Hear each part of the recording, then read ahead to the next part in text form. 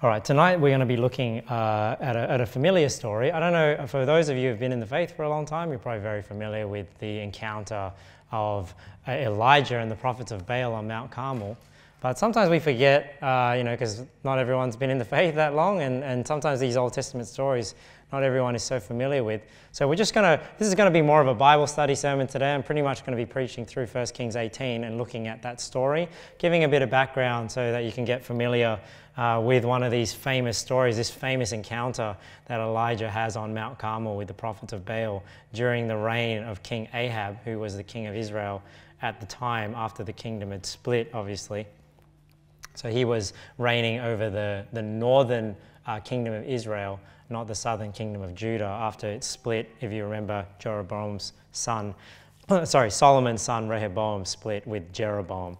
So that's what we're going to be looking at today. So hopefully it's an interesting recap of the story for you, and you're more familiar with these stories. And also, I think as well, as we look at these stories in depth and you hear from somebody who knows the story a bit more in depth, that it gives you a bit of encouragement to go and read those stories. Go back and read the Old Testament. You realize there's a lot of information in these stories, a lot you can learn from them. And if you're not familiar with your Bible, you haven't really read it that much, you may not be so familiar with these stories where you're really seeing this detail in the story unless you get more familiar with it. So to give you a bit of background to this encounter in 1 Kings 18, we need to go to 1 Kings 16, and this is where we learn about King Ahab. So King Ahab, we start reading about in 1 Kings 16, so we'll just go through a couple of verses here, just so we can see the backdrop of why this encounter even happened and why Elijah really challenged the prophets of Baal on Mount Carmel and the context and the events that are happening at this time. So in 1 Kings 16, we see here the beginning of the reign of Ahab, the son of Omri. And in the 38th year of Asa, king of Judah, began Ahab, the son of Omri, to reign over Israel. And Ahab, the son of Omri, reigned over Israel in Samaria 22 years. And Ahab, the son of Omri, did evil in the sight of the Lord above all that were before him. So I've always heard it said that, when you had the kingdom split, so if you remember, you had Saul, and then Saul lost the kingdom to David, then David had Solomon, and then Solomon had his sons, right? It was Rehoboam, and Rehoboam didn't listen to the old men, if you remember. So the kingdom was split between Judah and then the other tribes of Israel. So what happened is Rehoboam continued to rule the line of Judah, the tribe of Judah, and that's the line that Jesus came from, and then Israel was ruled by Jeroboam from then on. And then you have all the evil kings, and then you had some evil and some good kings as you go down throughout history, and that's how it sort of split. So after that split, when you see the king of Israel, it's talking about that northern kingdom of the majority of the tribes, and then you see the king of Judah, that's the one tribe that stayed under the line of David, Solomon, Rehoboam. So this is in the 8th year of Asa, king of Judah. So Asa is the king of the southern kingdom, right? And Ahab now is starting to reign over Israel, which is the rest of those tribes, that northern kingdom.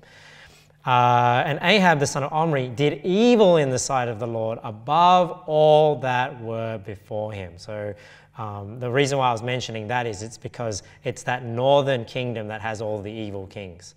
But the southern kingdom of Judah has some good ones and some bad ones, right? Like if you think about Hezekiah was a good one, Josiah, a lot of people that hate the homos, right? They talk about Josiah because he broke down all the Sodomites' houses and everything, right? That one's for you.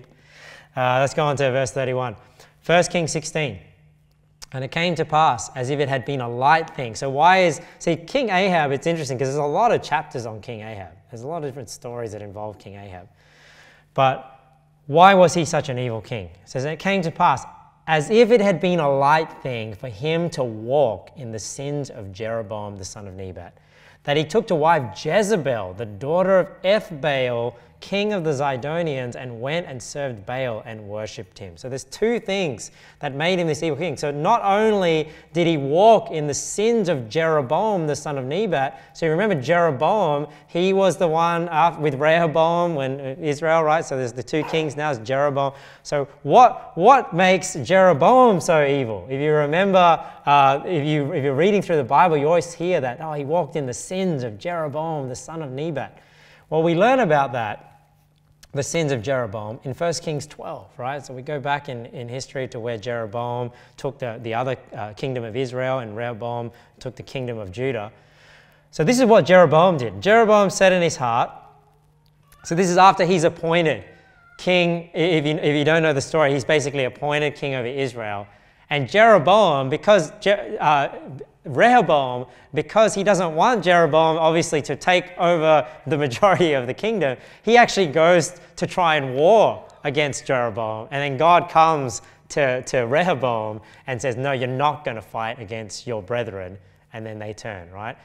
So then we get here to this story where Jeroboam is now thinking, well, now shall the kingdom return to the house of David if this people go up to do sacrifice in the house of the Lord at Jerusalem. So why? Because the temple that Solomon built was at Jerusalem, right? And because Judah's reigning and Jerusalem's the capital city of Judah, he's saying, oh, if my people in the kingdom of Israel are going to go up and worship in Jerusalem, their heart's going to turn back to Rehoboam's kingdom and not mine.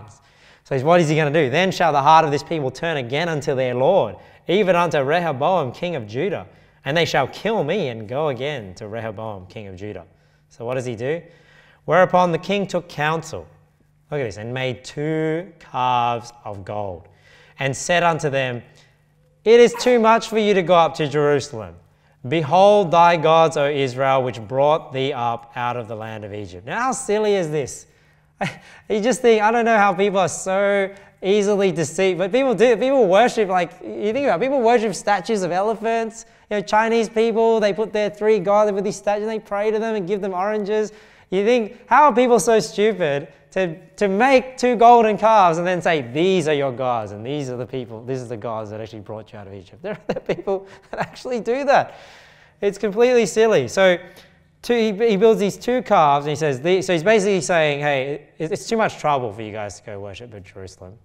So he makes them 2 golden calves, right? And says, hey, these are your gods, O Israel, which brought thee up out of the land of Egypt. And he set the one in Bethel, and the other put he in Dan. And this thing became a sin for the people for the people went to worship before the one, even unto Dan. So I underlined this thing became a sin.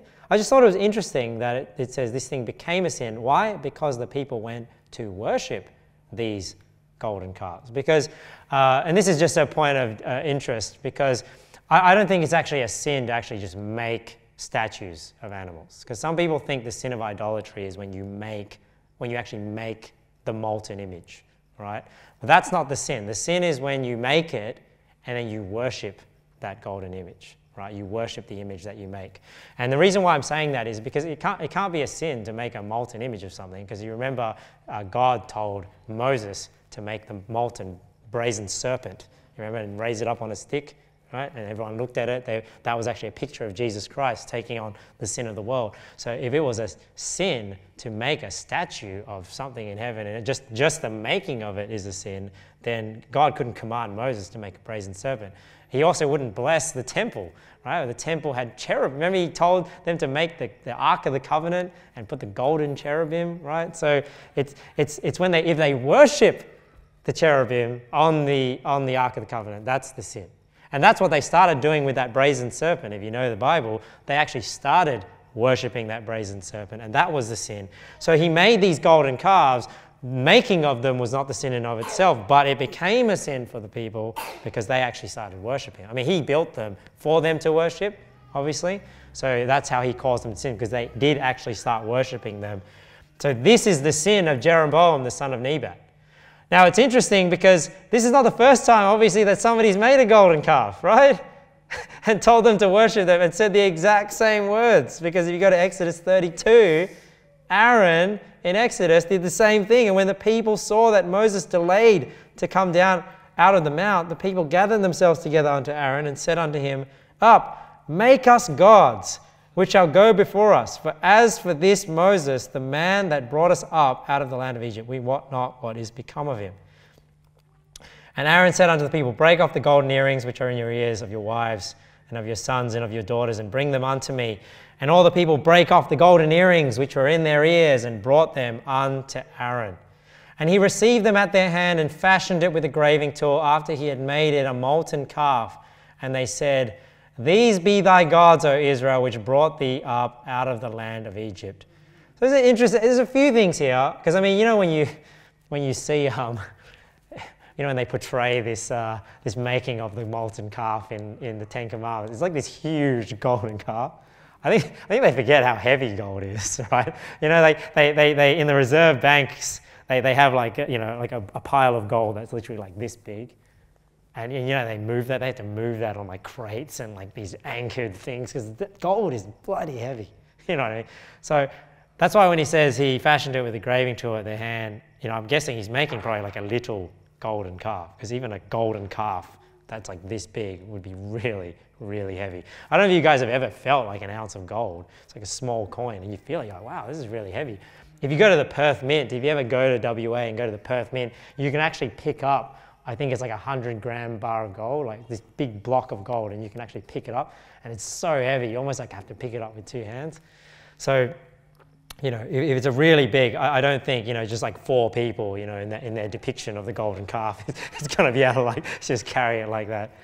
So it's probably this small thing. But the funny thing is, like, you make one calf, and he says, These be thy gods? I mean, I don't know, you're already stupid enough to worship a golden calf that you just made out of earrings, and now you think it's multiple gods, which brought thee up out of the land of Egypt. And it's just, they've just come out, they just crossed the Red Sea, right? They're at Mount Sinai, and it's just like, how can they be so silly to think that this cow that they just made was the one that brought them up out of the land of Egypt? So it's almost like Jeroboam has to like up the ante, right? He can't do what Aaron already did once. Now he makes 2 calves, right? So it's not one calf that did it, there's 2 calves, but people still believe it. And when Aaron saw it, he built an altar before it. Aaron made proclamation and said, Tomorrow is a feast to the Lord. And they rose up early on the morrow and offered burnt offerings and brought peace offerings. And the people sat down to eat and to drink and rose up to play. So if you know in the New Testament, that rising up to play is they're not just mucking around, they're actually fornicating with one another too. So what was the other sin of Ahab? So you remember it was that he walked in the sins of Jeroboam, the son of Nebat. The other was Jezebel, obviously. Jezebel is like the epitome of a wicked woman. Here in 1 Kings 16:31, and you know a bit about what she did in the Old Testament.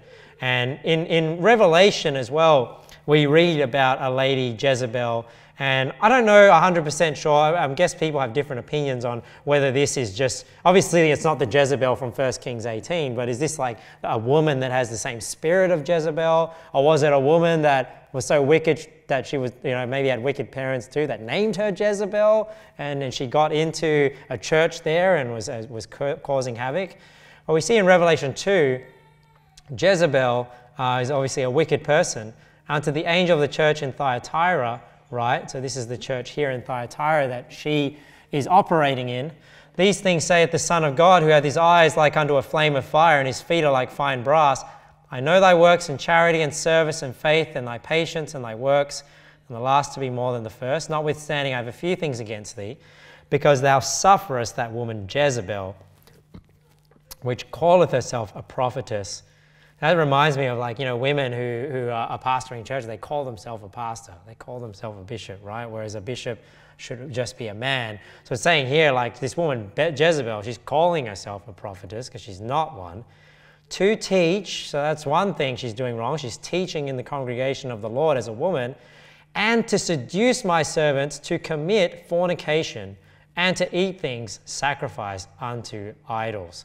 And I gave her space to repent of her fornication, and she repented not. So just underline fornication here, because I think it's interesting that in Revelation 2, I think this is a passage that proves that adultery is actually included in fornication. Why? Because it says here she's committing fornication with the servants. She gave her space to repent of her fornication. Behold, I will cast her into a bed look at this, and them that commit adultery with her into great tribulation, except they repent of their deeds. So you remember, she was committing fornication with his servants, gave her space to repent of her fornication, and then he says, them that commit adultery with her into great tribulation, except they repent of their deeds, which is the adultery, which is the fornication. So I believe adultery is a subset of fornication, and fornication includes sex outside of marriage, which is with unmarried, married people, or even animals, right? Is included in fornication. And I will kill her children with death, and all the churches shall know that I am he which searcheth the reins and hearts, and I will give every one of you according to your works. So that's the backdrop. If you remember that King Ahab is the time that Elijah comes. So he not only is walking in the sins of Jeroboam, the son of Nebat, so he's worshipping those golden calves and getting Israel to worship the golden calves, but he also marries this ungodly woman from a foreign nation, Jezebel, and this woman that he marries actually causes Israel to worship Baal, right, which is Satan himself, and worshipped him. So this is the spiritual, climate that Elijah comes on the scene in 1 Kings 17. And Elijah the Tishbite, so Elijah is sent by God here, and it says, Elijah the Tishbite, who was of the inhabitants of Gilead, said unto Ahab, as the Lord God of Israel liveth, before whom I stand, there shall not be dew nor rain these years, but according to my word. So this is when Elijah comes on the scene, and he says to King Ahab, there's going to be no rain until I say so. That's basically what he says. So I won't go through 1 Kings 17, but basically Elijah then goes and stays with this lady during this, so this famine is happening. But I want to get to 1 Kings 18, because this is where this encounter is with Elijah and the prophets of Baal. So we'll start in verse 1. So that's what's happening so far. So there's got this evil king, King Ahab. They're worshipping the calves. They're worshipping Baal. Then Elijah comes and says, there's not going to be any rain until I say. So if it comes in 1 Kings 18, it came to pass after many days that the word of the Lord came to Elijah in the 3rd year. So you think 3 years later, right, there's been any rain. He says, go show thyself unto Ahab, and I will send rain upon the earth. So now, there's been this basically curse on the land. Elijah is basically gone into hiding 3 years. Nobody really knows where Elijah is. God comes to Elijah and says, hey, go and show yourself to Ahab. And I believe he gave him other instructions as well that we don't know here, but we know later on to do. But he's going to show himself to Ahab now, because Ahab's actually been looking for him. He's going to show himself to Ahab, and then God says, and then I'm going to send rain upon the earth. And Elijah went to show himself unto Ahab, and there was a sore famine in Samaria. So why? Because there's not been any rain for the last 3 years, and there's a sore famine in Samaria. Samaria is the capital city of the kingdom of Israel, right? Jerusalem was the capital city of Judah. And that's why in the New Testament, when you hear about the Samaritans, that's why they're called the Samaritans, right? Because it's the capital city of Israel. And Ahab called Obadiah, which was the governor of his house. So if you think about Ahab has somebody over his house taking care of things. And look at this. Now Obadiah feared the Lord greatly. And I just think it's interesting that throughout the Bible, we see examples of men that are living godly, openly, publicly have a fear of the Lord. So in our day and age, it's openly, publicly being a Christian. And yet they're excelling in the world, right? So there's no reason why us as godly Christians cannot excel at work, excel in business, do right while still maintaining honesty, integrity, and doing the right thing.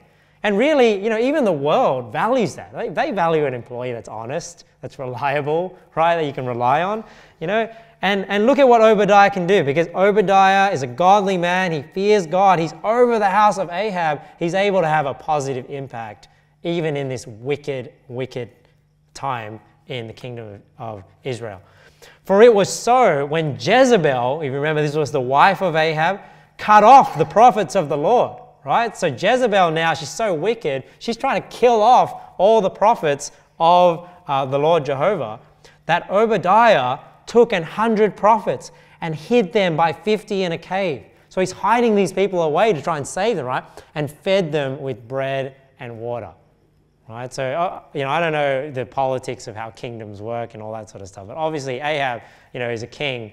He's probably got a lot of stuff going on. He's not really managing all his affairs. He's got Obadiah taking care of his house. He's got Jezebel causing havoc. And Obadiah is actually trying to save people from Jezebel, right? Hiding people in this cave. And yet, he still has a good relationship with Ahab, right? Because here it says, Ahab said unto Obadiah, go into the land and unto all fountains of water, unto all brooks. Peradventure we may find grass to save the horses and mules alive, that we lose not all the beasts. So that was the one point I wanted to make, is that Obadiah is a godly man. And it's kind of like Joseph. Joseph, you think of Joseph, Daniel, these are people, they took a stand for the Lord. They weren't worried about what men could do unto them, and yet God can still raise them up and bring them down and still allow you to have an impact in this ungodly society.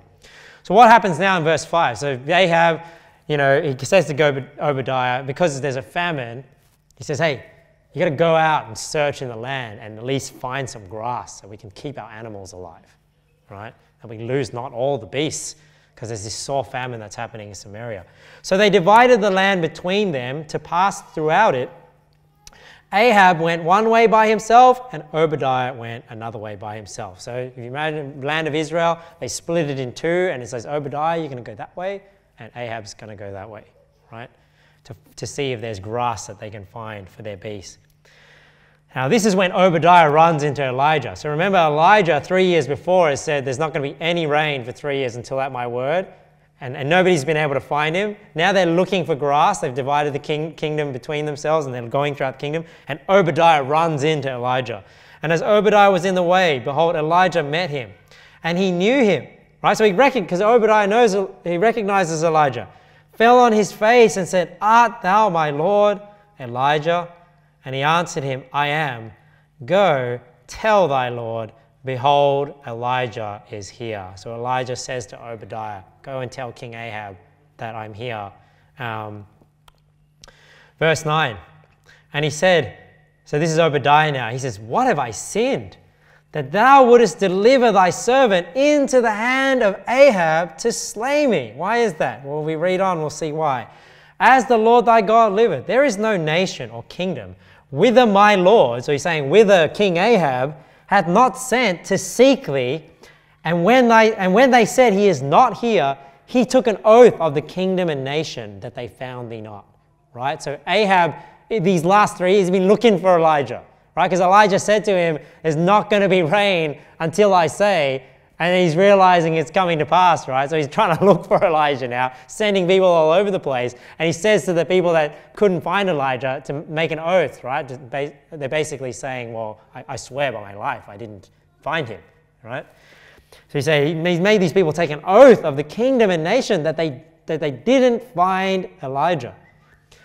And now, this is what Obadiah is saying. He says, and now to Elijah, you say, go tell King Ahab, go tell thy Lord, behold, Elijah is here. And it shall come to pass as soon as I am gone from thee, so as soon as we are no longer talking and I go back to tell Ahab, that the Spirit of the Lord shall carry thee whither I know not. And so when I come and tell Ahab, and he cannot find thee, he shall slay me. But I thy servant fear the Lord from my youth. So you understand what he's saying? He's saying, I just met Elijah. Elijah's saying, hey, go tell King Ahab that I'm going to come see him. And he's like, what are you doing to me? We've been trying to look for you for the last 3 years. Nobody's been able to find you. And they've sworn on their life. And I'm worried that if you go tell me to go tell King Ahab that you're here, that once I leave you, the Spirit of the Lord is going to take you somewhere. And Ahab's going to come find you. And that's going to put my life in jeopardy. Was it not told? So he's saying, why would you do this to me? Wasn't it told, my Lord, what I did when Jezebel slew the prophets of the Lord? So this is when he's trying to plead for his life. So he's saying, don't make me do this, right? I fear the Lord. I did this for God. How I hid 100 men of the Lord's prophets by 50 in a cave and fed them with bread and water. And now thou sayest, go tell thy Lord, behold, Elijah is here, and he shall slay me. So now Elijah sort of calms him to say, hey, Elijah said, as the Lord of hosts liveth, before whom I stand, I will surely show myself unto him today. So he sort of calms Obadiah and says, don't worry, you go and tell Ahab that I'm here, and I will do as I said. I will show, he will find me. I won't be carried away by the Spirit of the Lord and put your life in jeopardy. So Obadiah went to meet Ahab and told him, and Ahab went to meet Elijah, right? So this is when now we're at when he actually challenges King Ahab and the prophets of Baal and the prophets of the grove to the encounter on Mount Carmel. Starts in verse 17. And it came to pass, so now Obadiah has told Ahab, hey, Elijah's here. Ahab's come to find Elijah. And he says, when Ahab saw Elijah, that Ahab said unto him, look at what Ahab says to Elijah, art thou he that troubleth Israel? And this is how people think of righteous people, right? People that are trying to keep the laws of God. They think we're the troublemakers. We're the ones causing trouble just because that's why it's always painted. Like, that's why, when you say homosexuality is wrong, fornication's wrong, all these doctrines are wrong, they preach, we're always the bad guys, but they're the ones that are actually troubling Christianity. They're teaching the wrong things. Like today, right? This girl that we preach the gospel to grew up in church, wasn't even saved. Right? And when we say, hey, you're preaching the wrong gospel, we're the ones causing it. We're the ones causing division. It's kind of like this with Elijah, right? Elijah has spoken the word of the Lord, and now he's the one causing trouble, right? He says, art thou he that troubleth Israel? He says, you're the one that's causing all this famine, that's causing all this trouble. Look at what Elijah says. He answered, I have not troubled Israel, but thou and thy father's house, right? Talking about Jeroboam, the son of Nebat, right? Because remember, he followed in the sins of Jeroboam, the son of Nebat. In that ye have forsaken the commandments of the Lord, and thou hast followed Balaam, right? So there, it's actually the ungodly ones that are causing trouble. It's like in our nation. Why is there trouble now? There's trouble in our nation now, not because of Christians. Christians are the reason why it's not getting worse. Right? It's the unbelievers that are forsaking the commandments of the God that are causing all the trouble in our nation, all the loss of liberty, the lack of personal responsibility, and just the mess we find ourselves in today. 1 Kings 18, verse 19. Now therefore, so this is the challenge, right? Send and gather to me all Israel unto Mount Carmel. So this is the encounter on Mount Carmel. And the prophets of Baal 450, and the prophets of the grove 400. So how many is that? 850. Right? So it wasn't just the prophets of Baal. I know it's known as Elijah and the prophets of Baal. I even wrote the title with that. But there's others up there too, right? There's the prophets of Baal and there's the prophets of the grove 400, which eat at Jezebel's table. So Ahab sent unto all the children of Israel and gathered the prophets together unto Mount Carmel. So Ahab accepts the challenge, gathers all the false prophets of the kingdom up to Mount Carmel for this face-off on Mount Carmel. And everyone is there too. So this is a public encounter here. Everyone is viewing this. All the people of Israel are there too. And Elijah came unto all the people and said, look at this. This is a great sentence here. How long halt ye between two opinions? So what is he saying there? Choose a side, right? How long are you going to decide? Like, are you going to serve? If the Lord be God, follow him. But if Baal, then follow him. And the people answered him not a word, right? So he's saying this, and this is ought to be a challenge for us too. It's like, when are we going to take that decision to serve God? And this is not the first time this challenge is put to people, right? We see this challenge in Exodus 32 when Moses stood in the gate of the camp and said, who is on the Lord's side, right? Who is on the Lord's side? Choose the side you're going to take. Are you going to serve the world? Are you going to serve yourself? Or are you going to serve the Lord? Just decide and take a side. Don't be half in and half out. Let him come unto me. And all the sons of Levi gathered themselves together unto him. Look at what Joshua says here in Joshua 24. And if it seem evil unto you to serve the Lord, choose you this day whom ye will serve. Right? Don't put it off. Just decide now. Are you going to serve God or Or are you going to serve the world? Are you going to serve the god of this world, Satan? Whether the gods which your fathers served that were on the other side of the flood, or the gods of the Amorites in whose land ye dwell. Look at this. Hopefully you make this decision, right? As for me and my house, we will serve the Lord.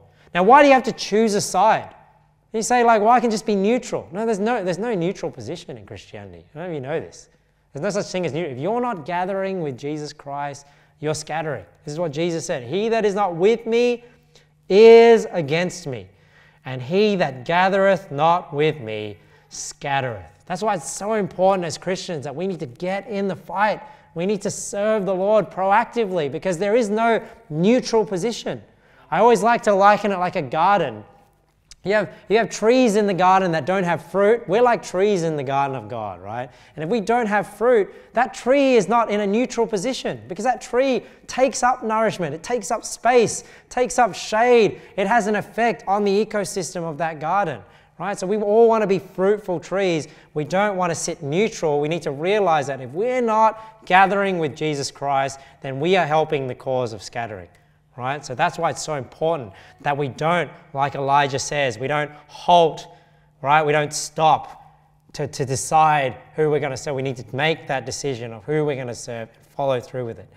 How long halt ye between two opinions? So how much longer are you going to take to make that decision to serve God? If the Lord be God, follow him, but if Baal, then follow him. And the people answered him not a word. Let's continue here in verse 22. Then said Elijah unto the people, even I only remain a prophet of the Lord. Now that's not entirely true, because God tells him later there's 7,000 people that have not bowed the knee to Baal. And even when you read through the story of Ahab, there are other prophets, right? Even the ones that Obadiah hid. But I think there's just, sometimes we as Christians, we think we're alone, but we're never alone. Even though sometimes we have to go through things alone, there's always a faithful remnant. There's always people that believe and want to serve God, even though we're in the minority. So he says, even I only remain a prophet of the Lord, but Baal's prophets are 450. So what happens here? So now he challenges them. Let them therefore give us 2 bullocks, and let them choose 1 bullock for themselves, and cut it in pieces, and lay it on wood, and put no fire under. And I will dress the other bullock, and lay it on wood, and put no fire under. And call ye on the name of your gods, and I will call on the name of the Lord. And the God that answereth by fire, let him be God. And all the people answered and said, it is well spoken. So what's the challenge? If you remember on Mount Carmel, basically he's saying, hey, you guys, you're going to choose out a bullock, and I'm going to choose out a bullock. Right? And you're going to cut that bullock in pieces, and you're going to sacrifice it to your God, and I'm going to cut my bullock in pieces and sacrifice it to the Lord God.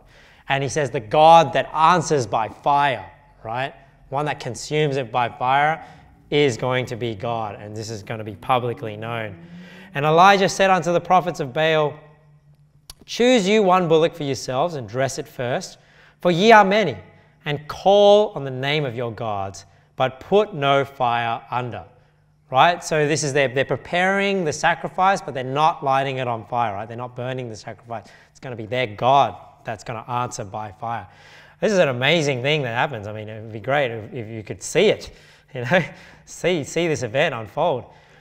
1 Kings 18:26, and they took the bullock which was given them, and they dressed it, and called on the name of Baal from morning even until noon, saying, O Baal, hear us. But there was no voice, nor any that answered. No shock, right? Because it's a false god, right? And they leaped upon the altar which was made. So it's quite a spectacle that's going on if you think about it. They're there all day, right? So you might watch a video and it's sort of going really quickly, but if you were there actually experiencing, they called on the name of Baal from morning even until noon. So they're doing this for hours, calling out to Baal, and they're getting no response. They're getting on the altar that they built. They're jumping on it, right? So they leaped upon the altar which was made.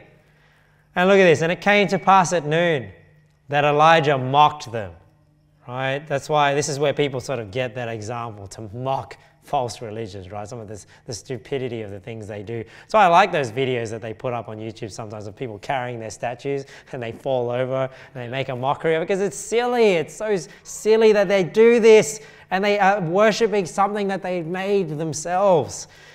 And it came to pass at noon that Elijah mocked them and said, look at what he says, cry aloud.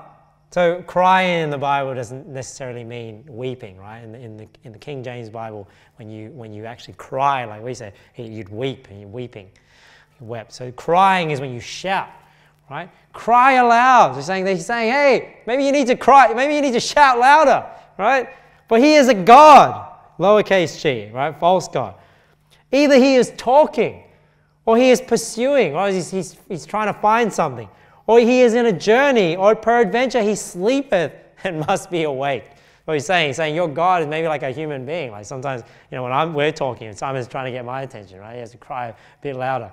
This is how he's mocking them. He's like saying, because your God is not a true God. Maybe he's busy, right? Maybe because he can't listen to you and listen to other people at the same time. So you got to cry louder, right?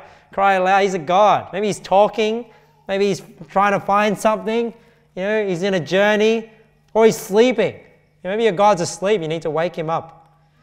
And they cried aloud. Look at this. Now they're getting desperate, right? They cut themselves after their manner with knives and lancets till the blood gushed out upon them. So they're even to the point where they're cutting themselves and having their own blood on the altar, crying out that this false God would answer them. And it came to pass when midday was past, and they prophesied until the time of the offering of the evening sacrifice. So now they've gone from morning till noon, and now noon all the way till the evening, right? That there was neither voice nor any to answer, nor any that regarded. So now it's Elijah's turn. Elijah said unto all the people, come near unto me. Now it's interesting when this was pointed out to me. It's kind of like, because maybe in the Old Testament there's a lot of trickery going on, a lot of different sorcery. So he's saying, hey, now that he's going to prove that the Lord God of Israel is Jehovah, right? He's saying, hey, well, come near as he prepares for this sacrifice, right? He's not hiding anything. There's nothing. So it's kind of like when they do that with magic, right? They're sort of like, and I know there's all that trickery that goes on too, but just like they get people to stand around them. They want to sort of give that idea that they're not hiding anything and people can inspect what's going on.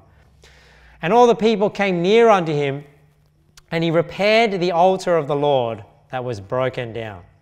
And Elijah took 12 stones according to the number of the tribes of the sons of Jacob. So he builds this altar. And you remember, when you build an altar to the Lord, you don't put your tool on it, right? So you don't fashion like one out of brick or anything. You just take these unhewn stones. So they're just loose stones that you take. So he's taking 12 and he's making this altar. And each of those stones represent one of the tribes of Israel, which is what Jacob is. Unto whom the word of the Lord came, saying, Israel shall be thy name.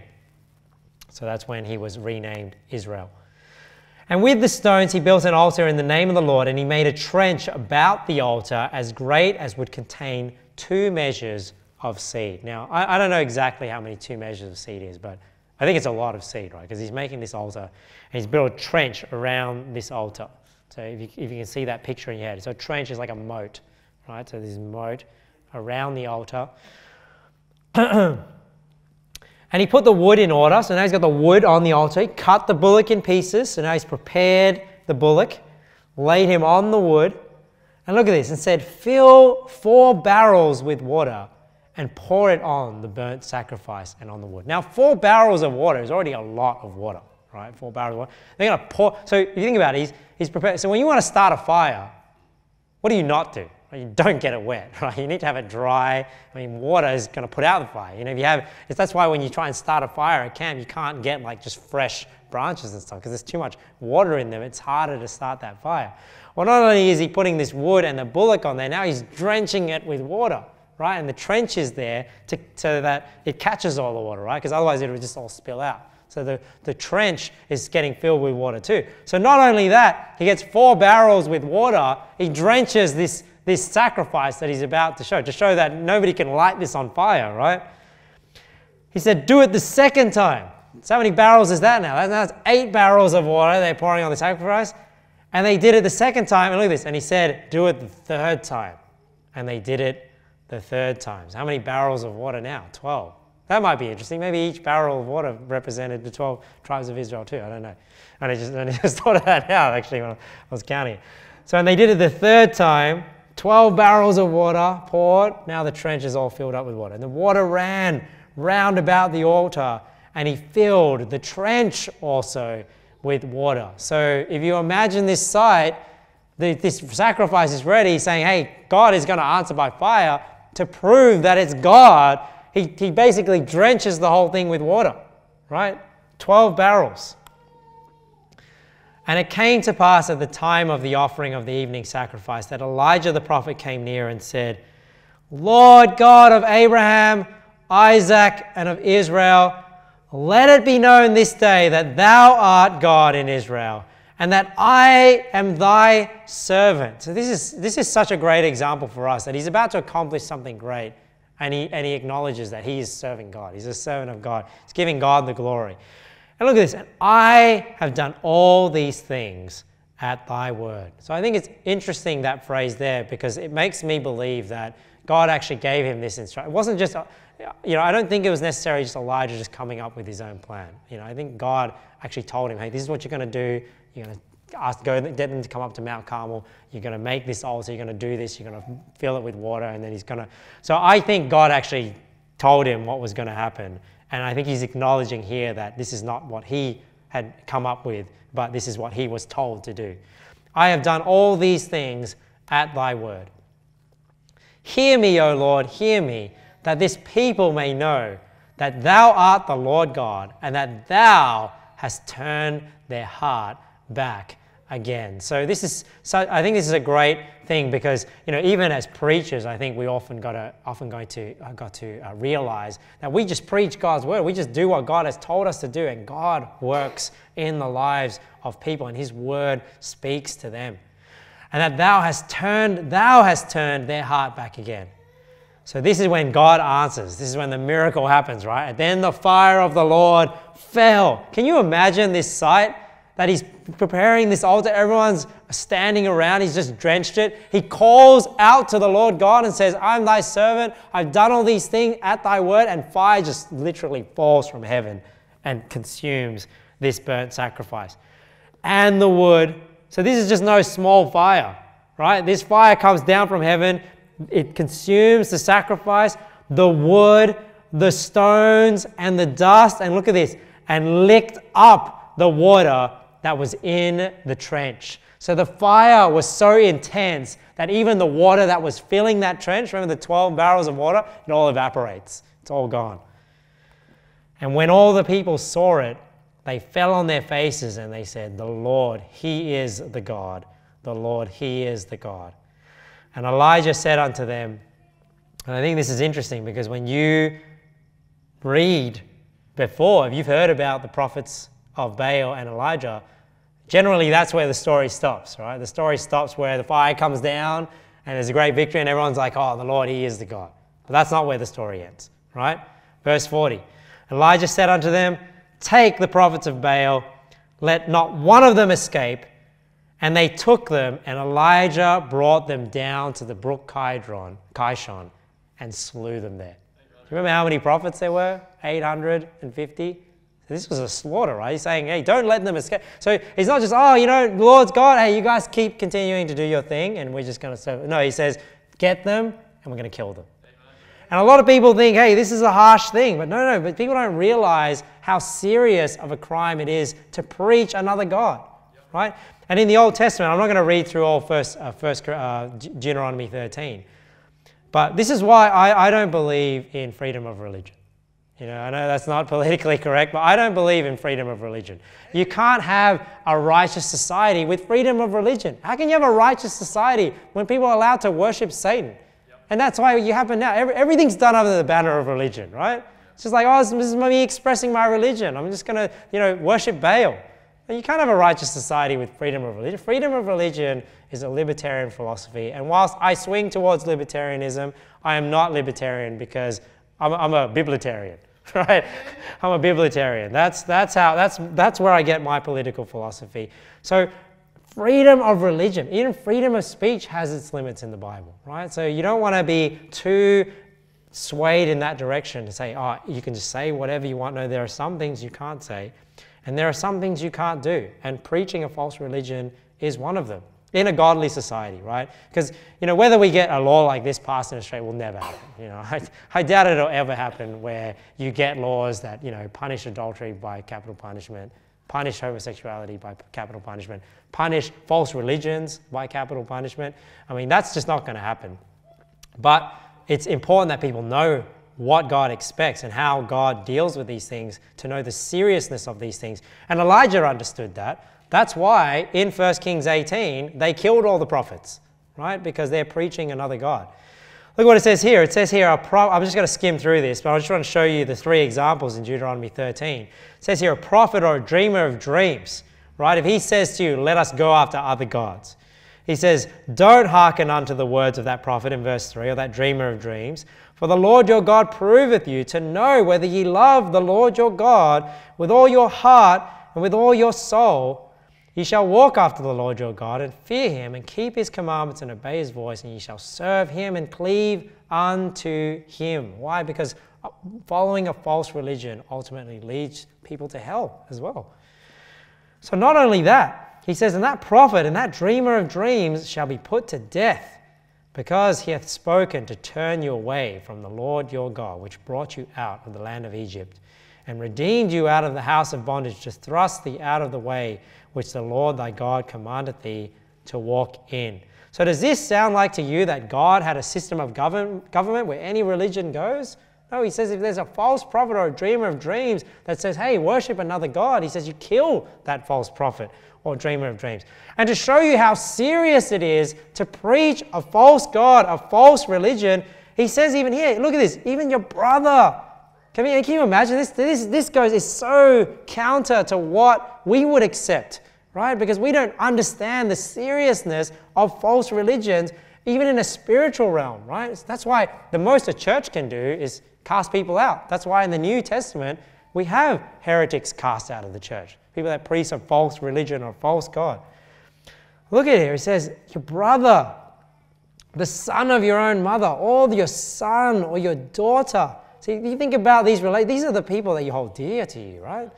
The wife of thy bosom, even your wife, your friend, when we talked about friendship last week, which is as thine own soul, right?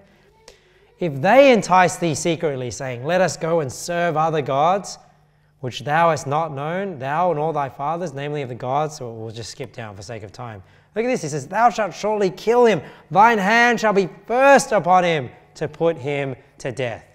Right, see, this is a bit shock value for us when we read passages like this, because we live in an ungodly, wicked society where any religion goes, right? But in a righteous society, no, not every religion goes. You have to worship the true God. And if you're telling people to worship another God, you're getting them to worship a false God and all the things that come with it, right?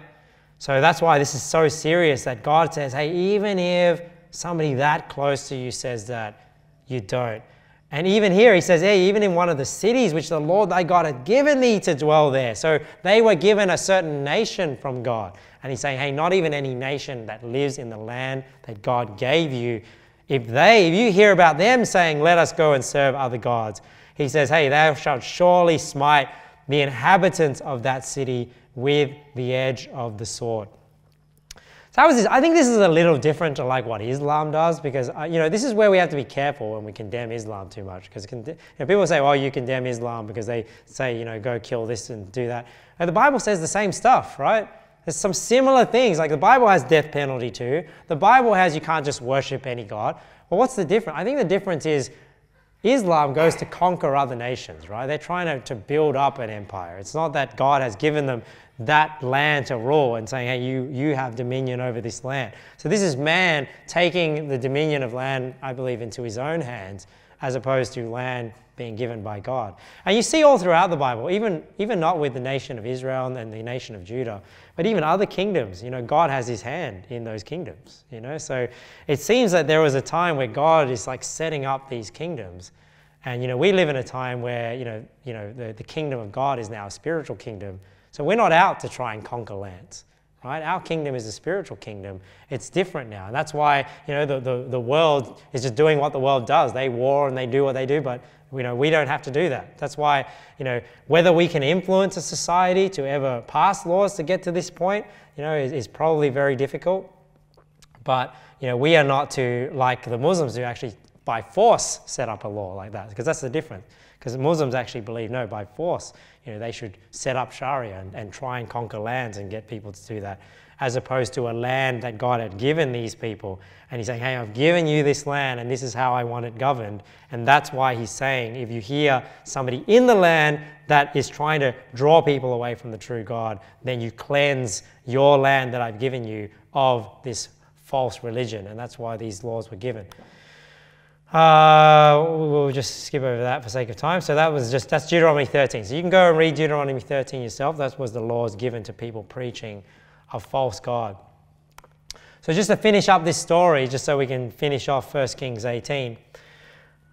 So after he killed all the prophets of Baal and the prophets of the grove, Elijah said unto Ahab, get thee up, eat and drink, for there is a sound of abundance of rain. So Ahab went up to eat and to drink, and Elijah went up to the top of Carmel. And he cast himself down upon the earth and put his face between his knees. So he's praying to God now, right? And said to his servant, go up now, look toward the sea. And he went up and looked and said, there is nothing. So what's happening? He's telling Ahab to go back home. Elijah goes up to Mount Carmel. He's praying to God, says to his servant to look out to the seas to see if there's any movement. He says, I don't see anything. He said, go again 7 times. So again, so he's praying, he's going, nothing, the 7th time.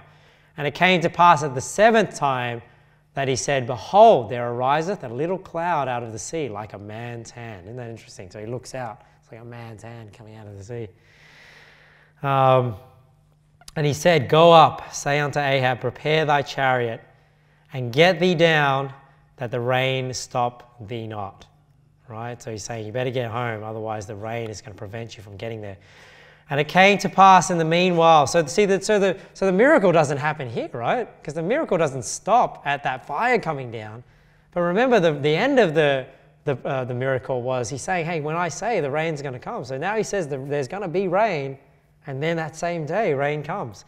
That the heaven was black with clouds and wind, and there was a great rain. So it didn't just rain a little bit, right? It wasn't just sprinkling. It's like Sydney weather. All of a sudden, black clouds come. Did you guys get the rain the last couple of days? It was just like sunny, and then all of a sudden it's just black, and it's like, it's like this. Ahab rode and went to Jezreel, and the hand of the Lord was on Elijah, and he girded up his loins and ran before Ahab to the entrance of Jezreel. Anyways, I hope that was interesting for you as we went through that story and you learned something new from that story that you didn't see before. But, just to encourage you, you've got to read these stories in the Old Testament. There's like so much information in them. And sometimes it's great to hear preaching like this because they come alive to you. But when you're familiar with these stories, man, you can really see what's going on, and they're really interesting. So what's the application to Elijah? It's interesting that we learn about Elijah. We see this miracle, this great victory that happened. Encourages us to stand for the Lord.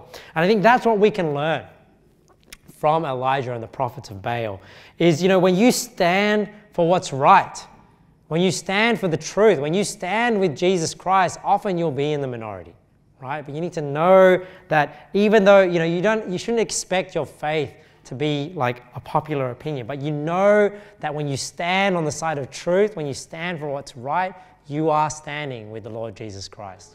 Right? So even though you may stand alone with men, like Elijah did, he stood alone, right? Against 850 prophets of Baal, but who was on his side? The Lord Jesus Christ. All right? So always remember that. Let's pray. Thank you, Lord, for this story that we read about. Oh, Lord, help us to have the boldness of the prophet Elijah and to stand for what's right, even though we may stand alone in the eyes of the world, but Lord, help us to have the faith that we know that we stand with you, and that would give us the boldness, Lord, to excel, in this world in terms of taking a stand. Help us not to shy away from who we are, that we're ambassadors for you. Lord, even though we take that stand, we can see Obadiah's example, that you can still do well in the world and have a positive influence, Lord, and rise up to places of power and prevent a lot of wickedness from wicked people. So I pray, Lord, that we would take this story to heart. And thank you, Lord, for giving us such detail into these encounters. We thank you and we praise you in Jesus' name. Amen.